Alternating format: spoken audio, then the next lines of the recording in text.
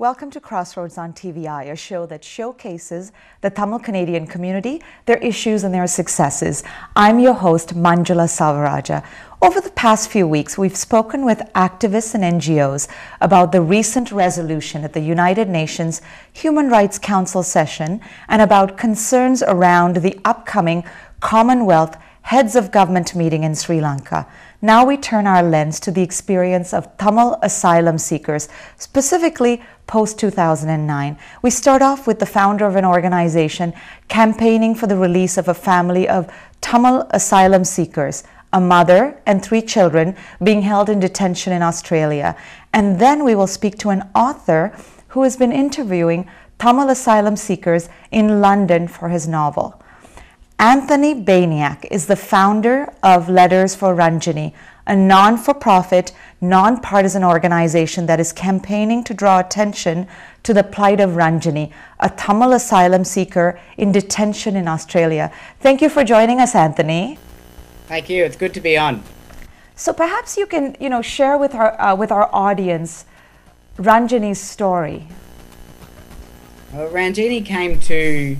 She was married in Sri Lanka. Her husband was killed in the civil war. So her and her 2 sons, who would have been 6 and 8 at that point, fled to Australia, and they went through the normal asylum seeker process when someone arrives in Australia by boat, and past those processes was found to be a genuine refugee, which means she was found to have a genuine fear of persecution, a reason it was unsafe for us to send her back to Sri Lanka.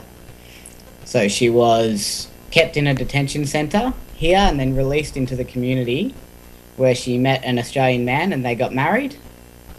And then it'll be a year ago next week, she found out she was pregnant, and in the same week was called in for a meeting with the Australian government, who said, our spies, the ASIO, which is the Australian equivalent of the FBI, have found you to be a security risk. They couldn't give her any information as to why or what she'd done to be a security risk. And as a result of that, she couldn't get a visa for Australia. Now, because she'd already been found to be a refugee, we can't send her back to Sri Lanka. So she's now, and has been for a year now, along with several others, there's about 60 people in this same situation, effectively stateless and being detained permanently, until a third country puts their hand up to take her, which, once Australia said you're too dangerous to come here, is a very, very hard proposition to sell to a third country. Now, I've noticed in the campaigning that different parties have done in Australia, meaning different NGOs and charities and your organization, that you've termed this indefinite detention. Can you speak to us about that term? Well, yeah, effectively, there's no trial, she hasn't been charged, she won't face a courtroom as such. It's just a matter of waiting until a third country takes her, which I don't think. It's very rare if it's ever happened. So for these 60 people, they essentially have a life sentence. So how did you get involved in this? One of our journalists down here, a man called Michael Gordon, who's a fantastic journalist, discovered Ranjini's story about 2 weeks after she'd been taken in to detention in May last year. So I read about the story in the paper, and I had done some work with asylum seekers and refugees previously. It's been a very intense political issue down here, the asylum seekers, and it's ridiculous given the minuscule amount that we take. But so I had been involved in that. When I read Ranjini's story, I just thought it was not just tragic, because all asylum seeker refugee stories there's an element of tragedy to it. Someone's had to leave their home, but it was so fixable and so simple. And it was just a matter of finding some people with the political will to make it happen and fix. Do you think, you brought up the idea of the political will. Do you think there is that political will to deal with this? You've mentioned that there are over 60 people in the same sort of situation. Yes, I think it exists, but it's a hard sell, I think, to the Australian community at the moment, who are very. It's a changing time, so we're trying to I think in the sort of the week that we've had, especially with what's happened in Boston, anything with that terrorist connotation, which is what security risk does imply, it makes it very difficult. We've got an election coming up in about 3-4 months now, in September. So it's very hard for politicians to come out and risk being attacked for releasing terrorists, it's a ridiculous thing, but it's sort of the level of the debate that we have in this country at the moment is quite low when it comes to asylum seekers. What is Ranjini's state emotionally, physically? I mean, this has been quite I'm sure the last 1 year has been sort of an interesting experience, and I mean that interesting meaning a terrible experience for her. Yeah, I speak to her husband quite regularly. They are, I'd say, probably as well as can be in terrible circumstances, but they're a terrifically strong family, a very, very courageous people, and I think they've got a lot of people behind them, a great support network who are helping them through this and hoping to see it resolved shortly. So what exactly does your organization do for this case? Because I think you're using this case as an example in order to change the state of all of these other 60 people that you've mentioned. But what are you doing specifically in Ranjini's case? So my first response with Ranjini was how terrible it would be to feel that you don't have a home or you don't have a place in the world that wants you. So I just put a note out on the internet and got as many people as I could to just write a letter saying, we're sorry that you're going through this, we're sorry that our government's done this to you, and we can't wait to have you back in Australia and contributing to this country, as she definitely will. Since then, so we had about 260 letters all up. There were events held and a lot of media coverage. I had a great story on CNN. So from that, we've managed to get a bit of a group together and have started targeting individual members of parliament to try to get them, because we have a two-party system here. It's very easy for people to say, it's not my fault this is happening. It's bad that it's happening. It's not my fault because the party decides these things and I vote with the party.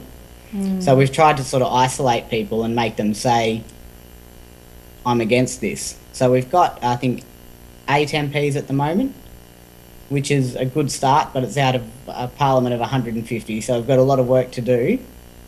But we will keep fighting and hopefully we can see some change and some justice. Now, do you have an understanding of, or has she or her current husband shared with you any more information on why they think she was considered a security risk? Well, they haven't been told. Well, it's all guesswork. Because it could be prejudicial suspicions, ASIO can say, you're a security risk, we're not telling you why. So it was released today actually in the newspaper that they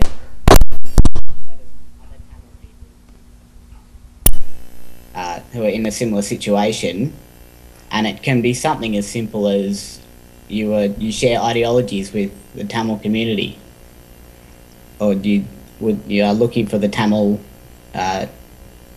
independence and things, which is it's obvious, and I think most of the Tamil community are in favour of that. So it's hard to understand exactly what it is that's triggered this.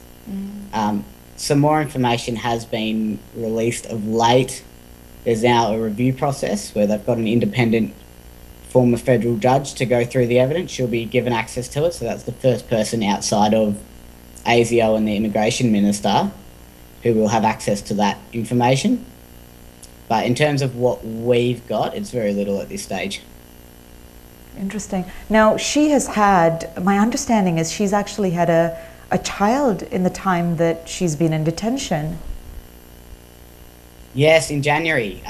Baby Pari was born on the 16th of January, which was, especially for the new husband, or her current husband, sorry, it's his first child. So it was a very exciting time for him amidst frustrating circumstances. He wasn't actually allowed He was there for he was allowed for the birth when she was in hospital, but he hasn't been allowed to spend the night with the child inside the detention centre.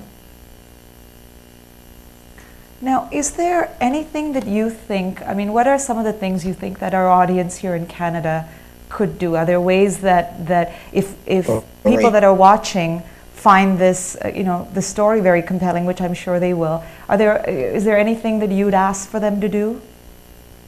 I think the first thing would be, and I know this means a lot to Ranjini, is they can go to our website, which is lettersforranjini.com, and there's a form on there to send a letter, and we can pass all those on to her. And I think for her to know that it's not just Australia that are outraged by this, but it's international, I think will really lift her spirits through a difficult time.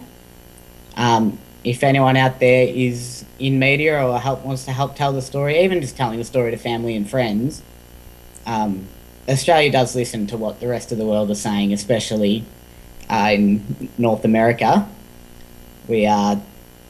Our government do tend to listen very clearly to what the messages that come from that corner of the world. So anything you can do, it's just about telling the story and making sure the world knows that there's this injustice, there's this hole in our legal system that's being ignored, and people are suffering indefinite detention as a result of it. Are there other stories that you can share of asylum seekers, even if they're from other countries, that are caught up in the same sort of, I guess, it's almost like a black hole in the system? Yes, there's about 60 people, largely Tamils as well, which does have interesting security questions about where they're getting their intelligence from. But there was a brother or two brothers that were in there. One of them was hit in the head by a rifle butt and has suffered mental health deterioration as a result of that. And so his brother was so desperate to get adequate mental health care for his brother, he could see his brother dying of these mental ailments that he'd suffered, and so ended up attempting to take his own life just to bring attention to his brother's case. So there's these kind of tragic stories and really rough conditions that people are kept in, which it's worse than if you kill someone in Australia, you're taken to court, you can get sentenced, you can get 25 years. If you just come here as a refugee, you don't get a trial, you don't get a sentence. It's just as long as it takes for us to find a third country, and that could be never. What would you say, just as a final question to you, I'm curious what sort of, the average Australian thinks about this situation. I mean, you've talked about political will, you've talked about the interaction that you have with politicians. What are average, what's the reception that you're getting from average Australians, the voting public that is? It depends on where you go. There are some wonderful people, and we've had offers from people who are willing to do extraordinary things to help to campaign, just wanting to send their love and apologise for the situation. At the same time, there is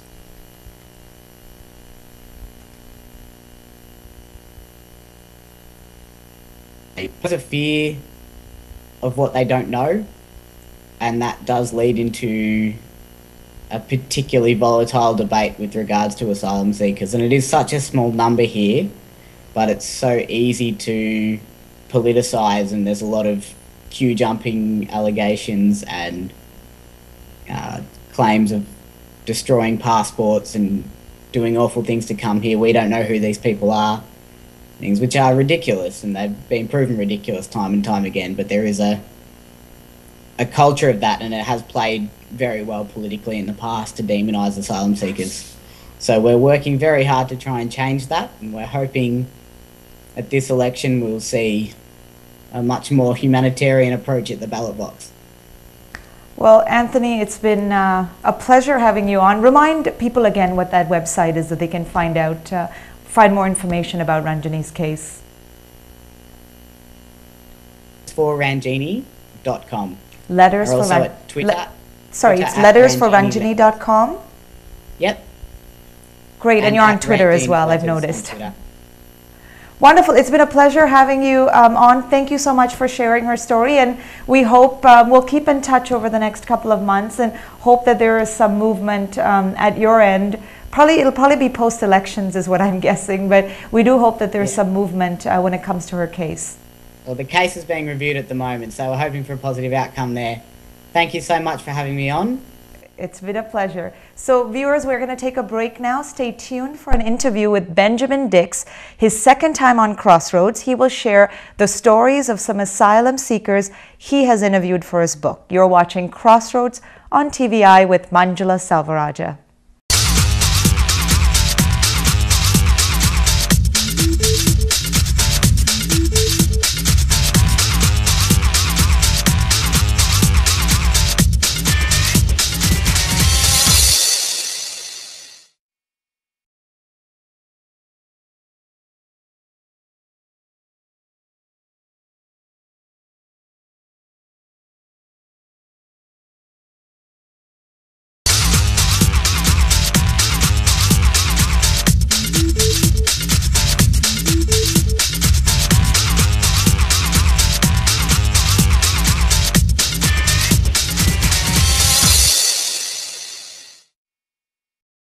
Welcome to a special interview on TVI. Benjamin Dix was working with the United Nations and Norwegian People's Aid in the Vanni from 2004 to 2008.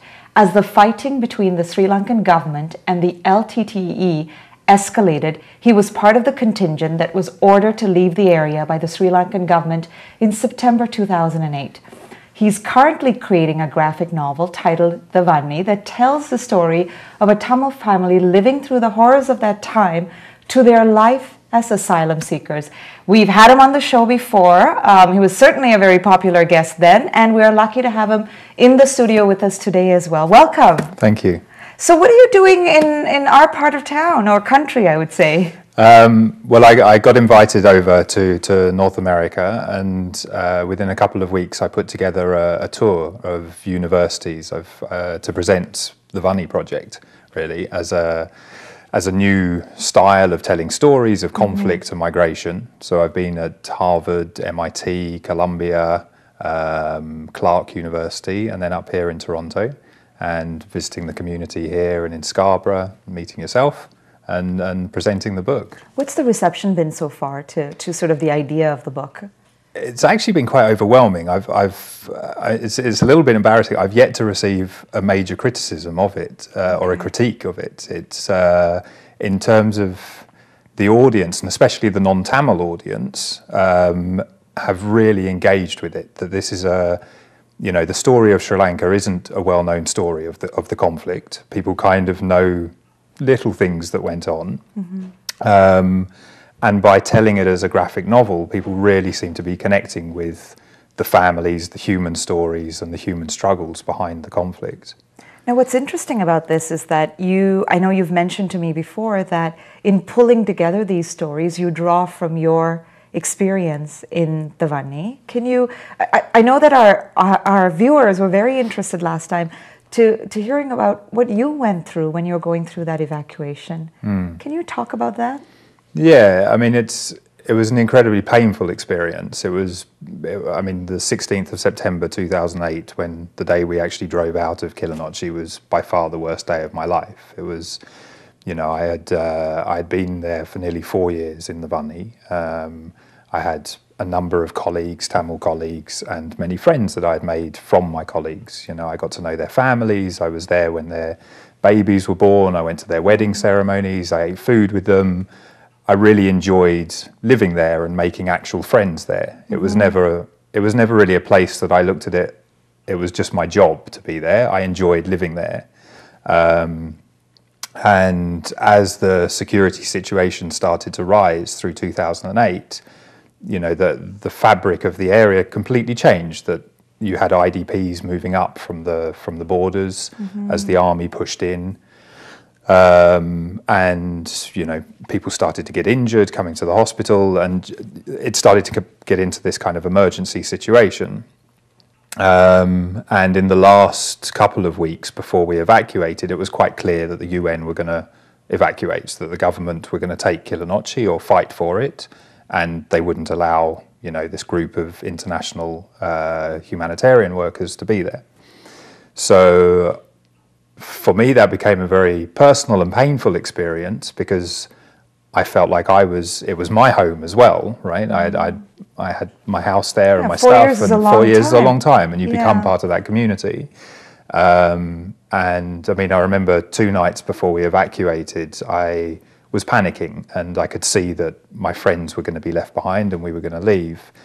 And I remember going round to this one family's home and digging a hole in the night in their courtyard in the sand, and reinforcing it with an oil drum and some metal and whatever, and hugging this family that I'd known for 4 years, goodbye and good luck, and pretty much putting them in a hole, and then driving away, and for 2 years not knowing what happened to them. And that experience is something that changes your life. You know, that's an incredibly traumatic experience, that you're working for an organization like the UN. You have a sense that you're there to protect, that you're there to witness, and then suddenly you leave. And that upset me to the core, and it left me with a sense of guilt, it left me with a sense of abandonment, and it was very difficult to deal with. And so I started to think, how could I actually, you know, deal with that on a personal basis? And one of them was to tell the stories that haven't been told. So that's what I'm trying to do with this project. Now, that's very touching. I mean, it's interesting, because from an earlier conversation that you and I had, you mentioned that, you know, the story initially was about the trials and tribulations of this family in the Vanni, and now you're sort of moving the focus to the asylum seeker experience. Talk to us about that. Yeah, I mean, when we last spoke last year, I was starting this project. So I started it about January last year in 2012, and I just thought, okay, I'm going to make a graphic novel. I've got all of these photographs, I've got some stories to tell. Let's tell the story. Basically, let's take, you know, one of Frances's stories in her book and make it into a graphic novel. That's kind of what I was thinking at the beginning, you know. And throughout the year, the project grew, the ideas grew, and, you know, the project took on a life of its own. And I wasn't too sure how to tell this story, so I started to interview some people that I knew from the Vanni who had turned up in England as asylum seekers. And it soon became apparent that actually a lot of the stories from Sri Lanka have actually been told. Frances has done a fantastic job. Callum does his films and a fantastic job, the Channel 4 films. And those there are still many more stories to be told, but people weren't touching on the actual plight of the asylum seeker and what it's like after the bombs stop. So May 2009 was not the end of the war. People still suffer. And so I wanted to look at how these kind of war can cause these rippling effects throughout families. And, you know, I mean, we see around the world, the Tamil diaspora is huge around the world, and that's mainly due to conflict, right? That people have fled throughout the last 50 years for various reasons to Canada, to England, to Switzerland. And how that affects people's identity, that you grow up as a Canadian Tamil or a British Tamil and not a Sri Lankan Tamil, right?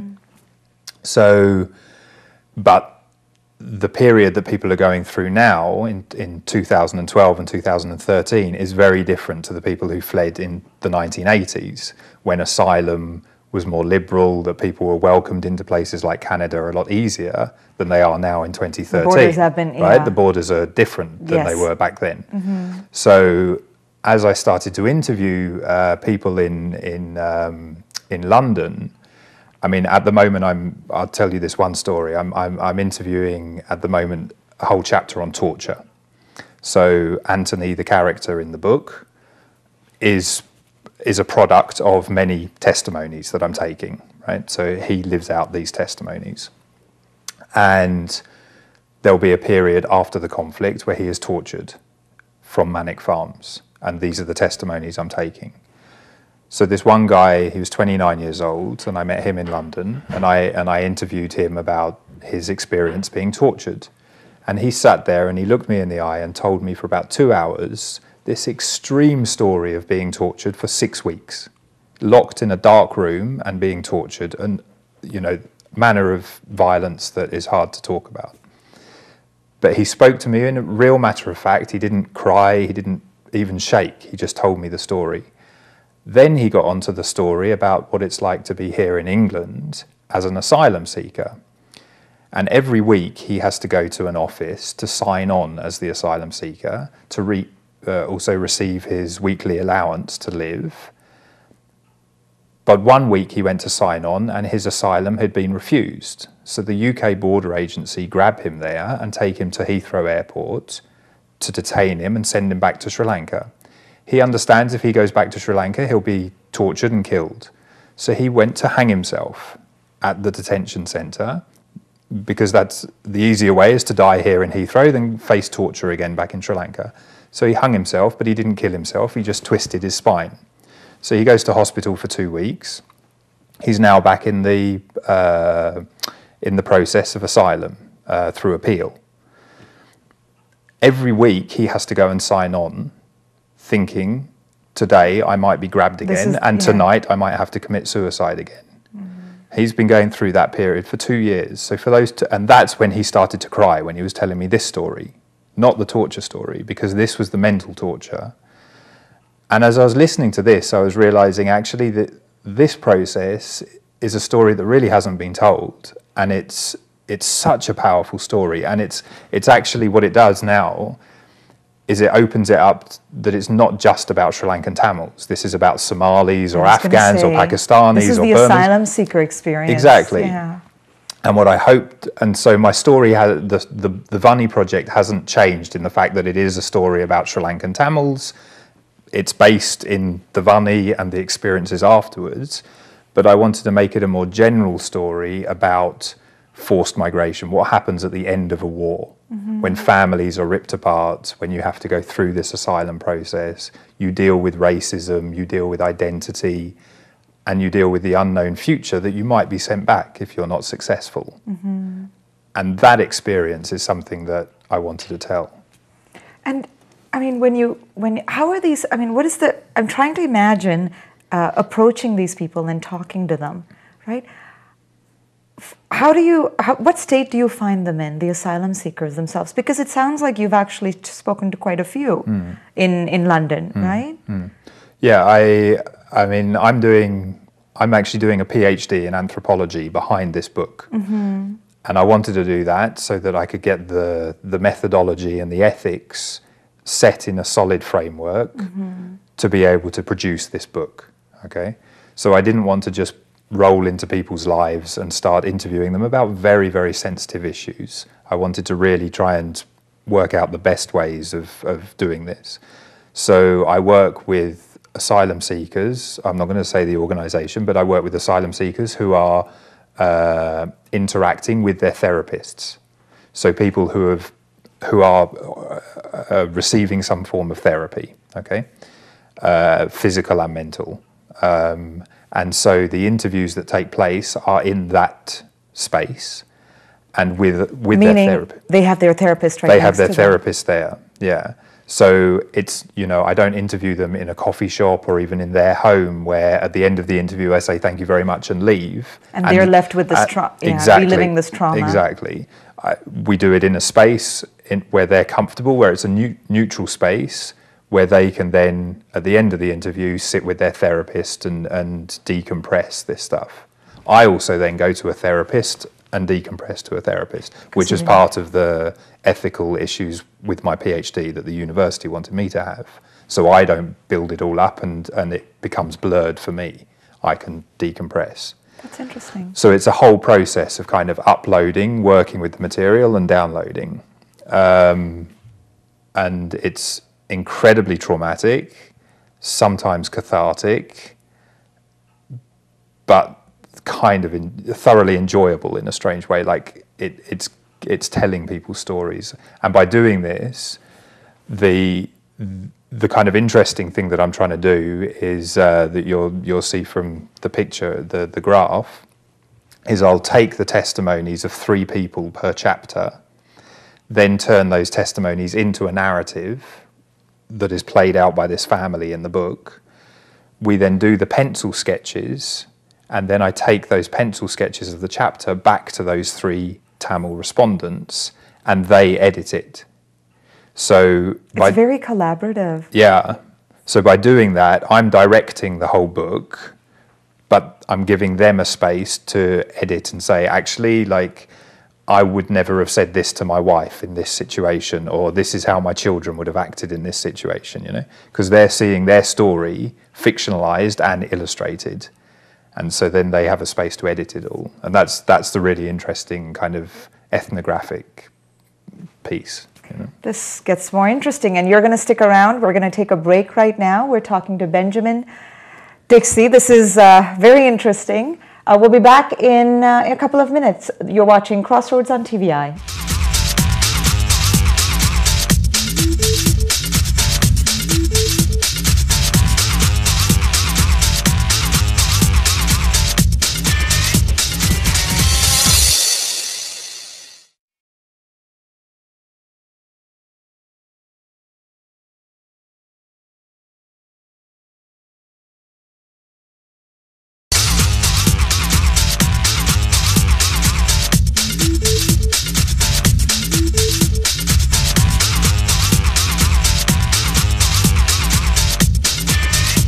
Welcome back to Crossroads on TVI. We're speaking to Benjamin Dix, who's, it's fun because we have you in the studio. It's always nice to have the Skype guest from another country in here. So I'm actually going to ask you this, even though it's completely out of context.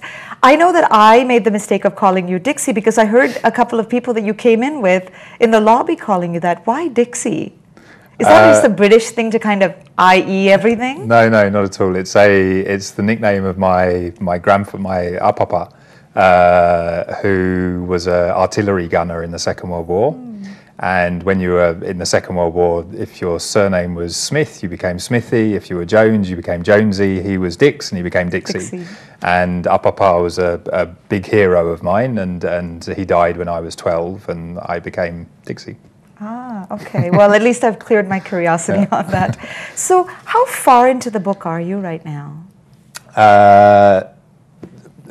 I can answer that in 2 ways. I'm writing chapter 3. Okay. And Lindsay has just finished penciling chapter 1. And he's your co-creator. He's the artist and the co-creator.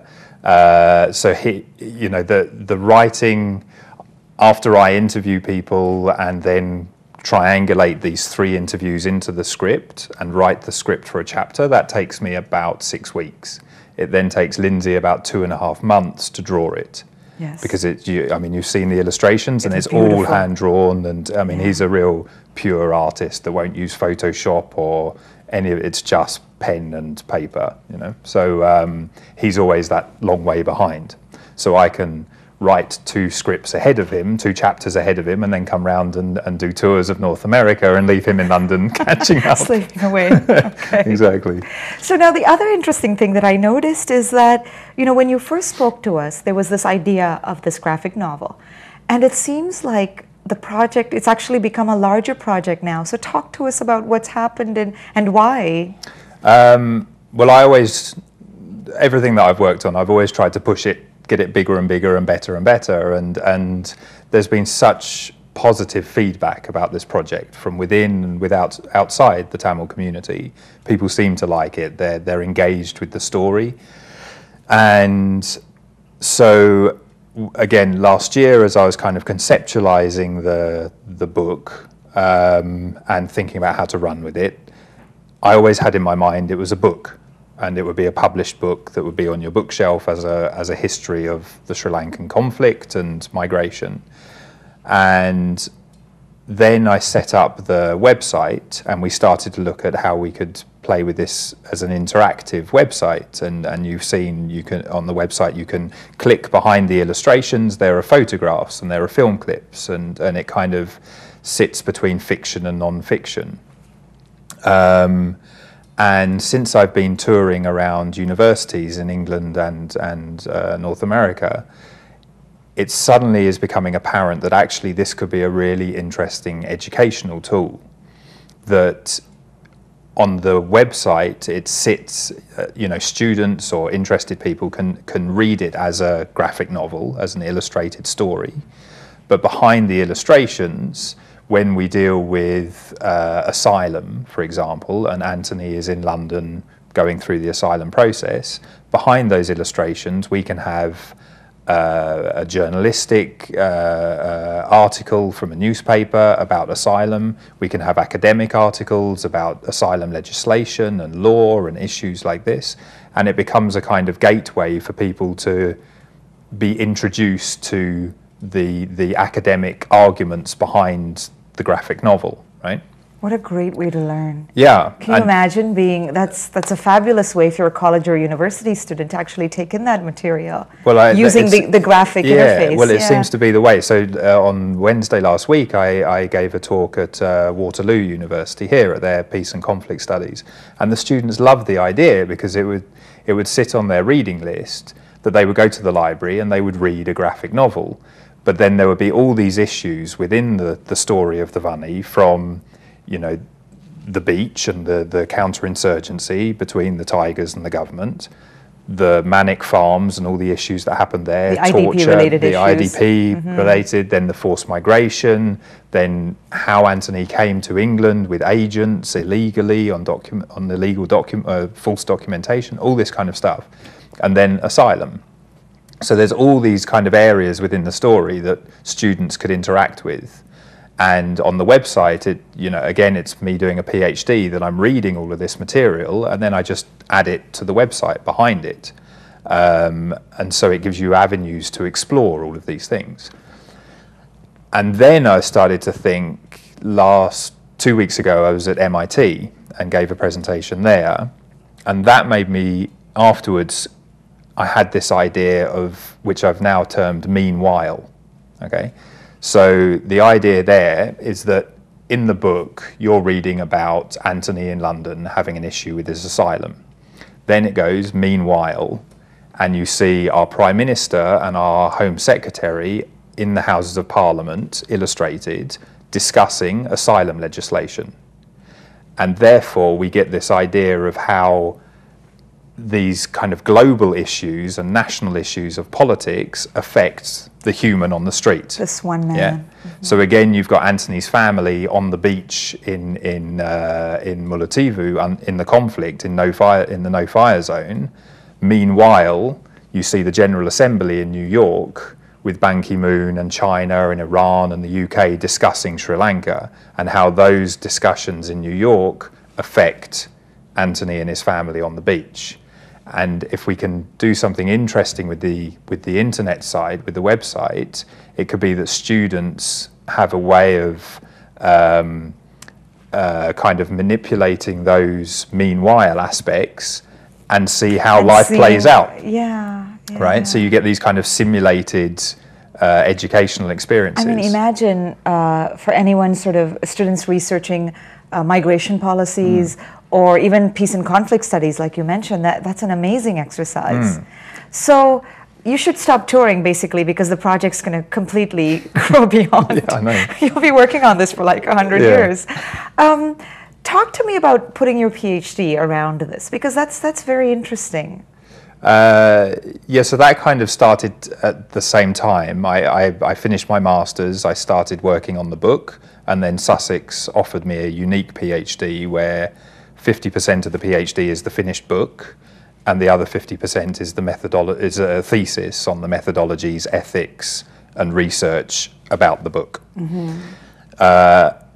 I've got to go back to Sussex next week and tell them that now I'm thinking educational programs and all this meanwhile aspects, and so it's growing, and my supervisors are going to have to sit me down and say, slow down, but whatever, push it, make it big. Yeah. And really the PhD aspects to me are about the ethics, and it's about really respecting the vulnerability of these stories, and that's something that I just want to be very, very careful about. And by doing it as a PhD, I have to constantly reinforce and challenge the decisions that I'm making in the book and defend those decisions in the thesis. Okay. And that's really important. So when I change the gender of a character in the book, I can't just change the gender of a cartoon character. I have to defend that in the thesis. Why was it important to change that girl to a boy, or vice versa, right? And then the reception that I get, the way I interview people, the asylum seekers in London, sitting with their therapists, allowing them to edit the script after we've written it, so it gives them the story.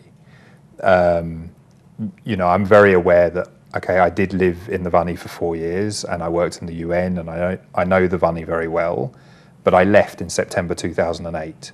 I'm not an asylum seeker, I'm not Tamil, I didn't protect my children or my wife or go through any of those experiences, but I'm in a position of being who I am to be able to write and direct this book. But being in that position, I want to give the asylum seekers a space to be able to tell their stories. Mm-hmm. And the PhD allows me to kind of build that methodology around it. That's phenomenal. Yeah. So how are you funding this? I mean, what kind of support are you looking for? I'm sure there are going to be people that'll be calling in here to say, you know, we love this. You know, how can we support this gentleman in his work? Yeah, I mean, that's the funding is always the hard thing with these kind of projects. You know, like if I had unlimited funding, I want to make a film, an animated film of this. I want to do this whole educational thing. It's, you know, the funding's the problem. Unfortunately, I think because it's politically sensitive, it's quite new and innovative. So people and organisations have been a bit cautious about funding. We're actually now really running out of money, and Lindsay, the artist, and I have been self-funding this for the last year and a half, and it's, you know, it's taken a toll on our own personal savings, and we're at a point now where we really need funding.